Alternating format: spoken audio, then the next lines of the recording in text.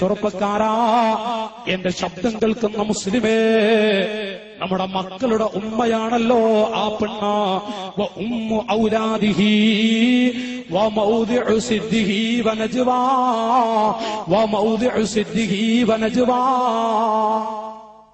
ഒരു വിഷമം കൊടുങ്ങുമ്പോ നിന്റെ എല്ലാം സൂക്ഷിച്ചു വെക്കുന്ന പെണ്ണ്, നിന്റെ എല്ലാ രഹസ്യങ്ങളും സൂക്ഷിച്ചു വെക്കുന്ന ഒരാളല്ലേ ഈ പെണ്ണ്. ആ പെണ്ണിനോട് അല്പമൊന്ന് സ്നേഹത്തിൽ വർത്തിക്കുന്ന ഒരവസ്ഥ നീ ഉണ്ടാക്കണ്ടേ? മഹാന്മാരായ പണ്ഡിതന്മാർ ചോദിക്കുന്നു. ഞാനിത് പറയുമ്പോ ഒരുപാട് ആളുകളുടെ മനസ്സിലേക്ക് ഇങ്ങനെ ചിലപ്പോ നെഞ്ചത്തിങ്ങനെ പലതും തട്ടും. പക്ഷെ അതിലൊരു വെറുപ്പുണ്ടാവരുത്. സ്വാഭാവികമായി നമ്മളിങ്ങനെ വിലയിരുത്തുക.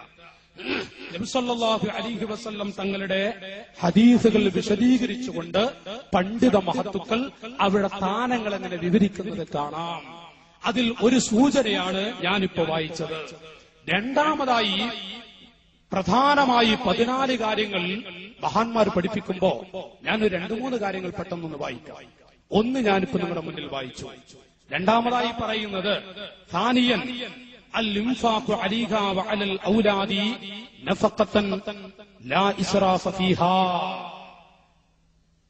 കല്യാണം കഴിക്കുമ്പോ സുബ്ഹാനല്ലാഹ് ഇന്നലെ വരെ അല്ലെങ്കിൽ ഒരു മിനിറ്റ് മുമ്പ് വരെ കാണൽ ഹറാം, സംസാരിക്കൽ തെറ്റ്, അതുപോലെ തന്നെ കൈപിടിക്കലും എല്ലാം തെറ്റുള്ള ഒരു വലിയ അല്ലാഹു തആല അകറ്റി നിർത്തിയ 2 വ്യക്തികളെ ഒരു വാക്കുകൊണ്ട് അടുപ്പിക്കുകയാണ്.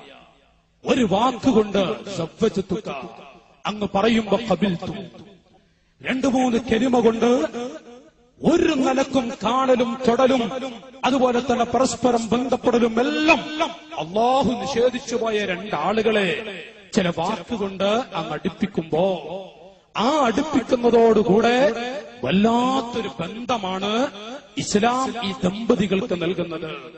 വല്ലാത്തൊരു ബന്ധമാണ് നൽകുന്നത്. പക്ഷെ അത് ആ ദമ്പതികൾ പിന്നീട് ചിന്തിക്കേണ്ടുന്നതായ നിരവധി വിഷയങ്ങൾ അതിന്റെ പിന്നിലുണ്ട്. ആ സമയം തുടങ്ങുമ്പോ അന്നത്തെ രാത്രി അങ്ങനെയുള്ള ഭാഗത്തിലേക്കൊന്നും ഞാനിപ്പോ കിടക്കുന്നില്ല. ഞാനിപ്പോ പറഞ്ഞു വരുന്നത് അൽ ഇൻഫാഖു അലൈഹാ വഅലൽ ഔലാദ് നഫഖതൻ ലാ ഇസ്റാഫ ഫീഹാ. ആ ഭാര്യക്കുള്ള എല്ലാം കൊടുക്കേണ്ടത് അവൾക്കുള്ള ഭക്ഷണം, അവൾക്കുള്ള നഫഖ. അന്നഫഖതു ലാ തകൂനു ബിത്ത്വാം വശറാബ് ഫഹസ്. ഒരു തുള്ളി വെള്ളമോ ഒരു നേരത്തെ ഭക്ഷണമോ കൊടുത്തതുകൊണ്ട് നഫഖ കൊടുത്തു എന്ന് പറയാൻ പറ്റില്ല. ബൽ ഹിയ തശ്മലുൽ മസ്കന വൽ മത്അമ വൽ മൽബസ വകുല്ലമാ തഹ്താജു ഇലൈഹിൽ മർഅതു ഫീ ഹയാതിഹ സൗജിയ്യ.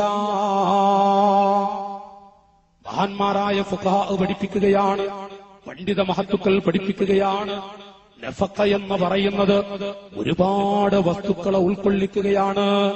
നമ്മുടെ രാജ്യത്ത് മലപ്പുറം ജില്ലയിലും കോഴിക്കോട് ജില്ലകളിലും എന്ന് വേണ്ട അങ്ങുമിങ്ങും തിരിയുമ്പോ മറ്റു പല ഭാഗങ്ങളിലുമായി ഒരു തുള്ളി വെള്ളം ചോദിക്കുന്ന സമയത്ത് കിട്ടാത്തതിന്റെ പേരിൽ എത്ര പുരുഷന്മാരാണ് ഭാര്യയെ അടിക്കുന്നത്. ഭക്ഷണത്തിൽ മുടി കണ്ടതിന്റെ പേരിൽ ഭാര്യമാരെ അടിക്കുന്ന ചെറുപ്പക്കാരാ. ഉപ്പ് കുറഞ്ഞതിന്റെ പേരിൽ അടിക്കുന്ന പുരുഷന്മാർ, അല്ലെങ്കിൽ ഉപ്പ് കൂടിയതിന്റെ പേരിൽ അടിക്കുന്ന പുരുഷന്മാർ. എന്റെ ഈമാനുള്ള കൂട്ടുകാരെ, നമ്മുടെ മനസ്സിലുള്ള ചിന്ത എന്താണ്? ആ പെണ്ണ് വളരെ ചെറുതാണ്. ആ പെണ്ണിനെ എന്തും ചെയ്യാം, ഏത് സമയത്തും അടിക്കാം എന്നല്ലേ നമ്മുടെ മനസ്സിലുള്ളത്. ആ പെണ്ണിന് ഇസ്ലാം കൊടുത്ത പവറ് നാമൊന്ന് വായിക്കുമ്പോ നമ്മുടെ മനസ്സ് പൊട്ടില്ലേ? പടച്ചവരെ, ഞാൻ എന്റെ ഭാര്യയെ എത്ര ചീത്ത പറഞ്ഞിട്ടുണ്ടോ, ഞാൻ അവിടെ കൈയൊന്ന് പിടിച്ച് പൊരുത്തപ്പെടിക്കണം. ഞാൻ എന്റെ ഭാര്യയെ എത്ര പ്രാവശ്യം അടിച്ചിട്ടുണ്ടോ, അവിടെ കൈയൊന്ന് പിടിച്ച് പൊരുത്തപ്പെടിക്കണം. നാളെ എന്റെ റബ്ബിന്റെ കോടതിയിൽ എനിക്ക് രക്ഷ വേണോ? ഖുദൂഹു യാ മലായികതീ, മലക്കുകളെ നരകത്തിലേക്ക് വലിച്ചെറിയണം ഈ മനുഷ്യരെ. ഒരു തുള്ളി വെള്ളം കൊടുത്തു പോകണ്ട, ചോദിക്കുന്ന സമയത്ത് കൊടുത്തു പോകണ്ട എന്ന് പറയുന്ന രംഗം. ആ സമയത്ത് എന്റെ ഭാര്യ എനിക്ക് കേടായി സാക്ഷി നിൽക്കുമ്പോ ഞാൻ എത്രമാത്രം ശിക്ഷ അനുഭവിക്കേണ്ടി വരും. അതുകൊണ്ട് എന്റെ ഭാര്യയുടെ കൈപ്പിടിച്ച് ഞാനൊന്ന് പൊരുത്തപ്പെടിക്കട്ടെ. ഭർത്താവണെന്ന് വിചാരിച്ച് നമ്മളിങ്ങനെ അഹങ്കരിച്ചിരിക്കാനൊന്നും പറ്റില്ല. അള്ളാഹു നമ്മ വെറുതെ വിടുന്നില്ല. ഭാര്യമാരോട് പൊരുത്തപ്പെടിക്കേണ്ടത് നമ്മൾ പൊരുത്തപ്പെടിക്കണം. നമ്മുടെ രാജ്യത്തൊക്കെ ഇന്ന് പടർന്നു പിടിച്ച നമ്മുടെ ഈ പരിസരം എനിക്കറിയില്ല, അല്ലെങ്കിൽ ഞാൻ മറ്റു രാജ്യങ്ങളെ കുറിച്ചാണ്, അല്ലെങ്കിൽ എത്യോപ്യയിലെ കഥകളെ കുറിച്ചാണ് പറയുമെന്ന് വിചാരിച്ചത്. മറ്റു രാജ്യങ്ങളെ കുറിച്ചാണെന്ന് നമ്മളിങ്ങനെ വിചാരിക്കും. ഭാര്യമാരെ അടിക്കുന്ന, ഭക്ഷണത്തിൽ മുടി കണ്ടതിന്റെ പേരിൽ അടിക്കുന്ന, സുബ്ഹാനല്ലാഹ്. ഇന്നലെ നമ്മുടെ മുൻ SSFന്റെ സംസ്ഥാന പ്രസിഡന്റ് കൂടിയായ ബഹുമാനപ്പെട്ട എന്റെ സുഹൃത്ത് സിദ്ദീഖ് സഖാഫി ഞങ്ങളൊരു സ്ഥലത്ത് ഇങ്ങനെ യാത്ര ചെയ്യുന്ന സമയത്ത് ഒരു വലിയ അനുഭവം പറഞ്ഞു. അപ്പൊ ഞാൻ പറഞ്ഞു, നാളെ ആ ഉസ്താദിന്റെ അടുത്ത് ശൈഖുനയുടെ അരികിലേക്ക് ബാഗിന്റെ മുന്നിൽ എനിക്ക് വിഷയമാണ്. ഞാൻ തമാശക്കാണ് പറഞ്ഞു. എന്നോട് എന്റെ സുഹൃത്ത് പറയാ, ഒരു ഭാര്യയെ ഭർത്താവ് അടിച്ചിട്ട് അവസാനം ആ പെണ്ണ് കിടന്ന് കണ്ണീരൊടുക്കിയ പൊട്ടിക്കരഞ്ഞപ്പോ അയൽപ്പക്കത്തുള്ള ഒരു കോടി വന്നു. അദ്ദേഹം പറയാ, ഒരു അനുഭവമായി കൊണ്ട് തന്നെ എന്നോട് ആ സുഹൃത്ത് പറഞ്ഞു. അപ്പൊ എന്താണ് സംഭവം? ഒരു കുട്ടിയുണ്ട്, ആ കുട്ടിയെ സ്കൂളിൽ കൊണ്ടുപോകാൻ ബസ് വന്നില്ല. പിന്നൊരു കുട്ടിയുണ്ട്, അത് നടക്കേണ്ട പ്രായമൊന്നായിട്ടില്ല. അത് രാവിലെ എഴുന്നപ്പോഴേക്കും കരച്ചിലെന്നെ, 7 മണി വരെ കരച്ചിൽ. ഈ കുട്ടിയെ തോളിലേറ്റ് നടക്കുകയാണ് ഈ ഉമ്മ. നിലത്ത് വെക്കാൻ വയ്യ, ആരും നോക്കാനില്ല, നിലത്ത് വെക്കാൻ വയ്യ. പക്ഷെ ഈ കുട്ടിക്ക് ചായ ഉണ്ടാക്കണം, ഭർത്താവിന് ചായ ഉണ്ടാക്കണം, എല്ലാം ചെയ്യണം. അപ്പോഴാണ് ബസ് വന്നു.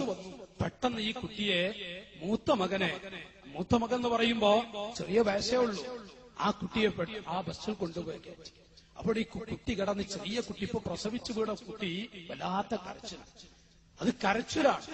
അപ്പൊ അതിനെ പൊക്കിക്കൊണ്ടാണ് ബാക്കി കാര്യങ്ങളൊക്കെ ഒരു കൈ കൊണ്ടാണ് ഈ പെണ്ണെല്ലാം ചെയ്യുന്നത്. പക്ഷേ ഭർത്താവ് കുളിക്കാൻ വേണ്ടി ബാത്റൂമിലേക്ക് പോയി. അപ്പൊ അവിടെ ചുടുവെള്ളം കാണുന്നില്ല. അത് എടുത്തു വെക്കാൻ എല്ലാം ഉണ്ടാക്കി വെച്ചിട്ടുണ്ട്. അത് എടുത്തു വെക്കാൻ ഈ പെണ്ണിന് സമയം കിട്ടിയില്ല. ഈ മകനെ ഭക്ഷണം കൊടുത്ത് സ്കൂളിലേക്ക് വിടുന്ന ആ തിരക്കായതുകൊണ്ട്. പക്ഷേ ആ മനുഷ്യൻ ബാത്റൂമിൽ നിന്നങ്ങ് വന്നിട്ട് ഈ കുട്ടിയെയും എടുത്ത് ചെറിയ കുഞ്ഞിനെയും പിടിച്ചിരിക്കുന്ന ഭാര്യയങ്ങ് തലക്കടിച്ചു. ഈ പെണ്ണങ്ങ് വീണിട്ട് നിലവിളിക്കുകയാണ്. ആ സമയത്ത് ശക്തിയായി അടിച്ചു. എന്താണ് ഈ പെണ്ണ് ചെയ്തത്? ആ പെൺകുട്ടി ഒരു മകനെ, ആ മകന് ചായ ഉണ്ടാക്കി കൊടുത്ത് യാത്ര അയക്കുകയാണ്, പഠിക്കാൻ വേണ്ടി വിടുകയാണ്. അപ്പോഴേക്ക് ഈ ചോരക്കുഞ്ഞിനെ ഒന്ന് എവിടെയും കടത്താനും മറ്റൊന്നും പറ്റുന്നില്ല, കരച്ചിലോട് കരച്ചില്. പക്ഷെ അപ്പോഴേക്കും ഭാര്യ അടിച്ചുപോയി. അല്ലാഹുവിന്റെ ഹബീബ് മാപ്പ് കൊടുക്കൂ. ഓ മുസ്ലിമീങ്ങളെ, ഈ പെണ്ണ് പാവമല്ലേ, സാധുവായ പെണ്ണ്. ആ പെണ്ണിനെ അടിച്ചുകൊല്ലുന്ന ഭർത്താവ് പക്ഷേ നന്ദി കെട്ടവനാണ്, ശുക്ര് കാണിക്കാത്തവനാണ്. റഹ്മാനായ റബ്ബ് അങ്ങനെയുള്ള ഭർത്താക്കന്മാരെ വെറുതെ വിടുമോ? കണ്ടോ ഇസ്ലാം പഠിപ്പിക്കുന്നത്?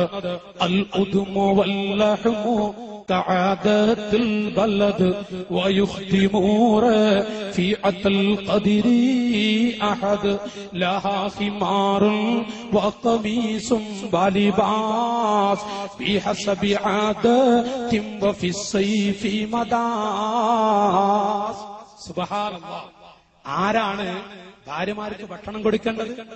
ഞാനിപ്പോ പറയുമ്പോ എന്റെ വിട്ടുനിന്ന് കേൾക്കുന്ന എന്റെ യുവാക്കൾ, എന്റെ ജ്യേഷ്ഠ സഹോദരങ്ങളെ, ഞാനങ്ങ് പറയട്ടെ, നിങ്ങൾക്കൊരു വെറുപ്പുണ്ടായി പോകരുത്.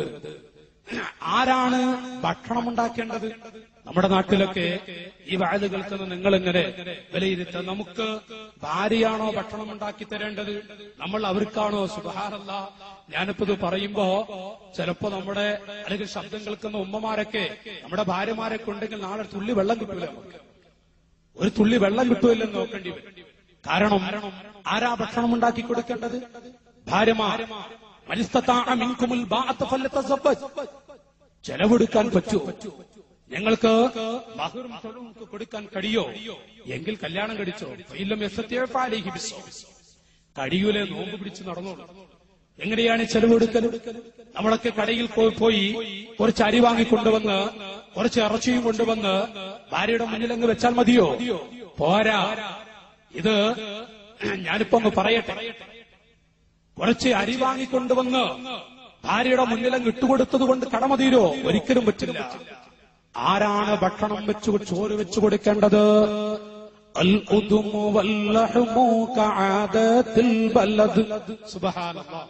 ഭാര്യമാർക്ക് അടുക്കളയിൽ പോയി ഭക്ഷണം പാകം ചെയ്ത്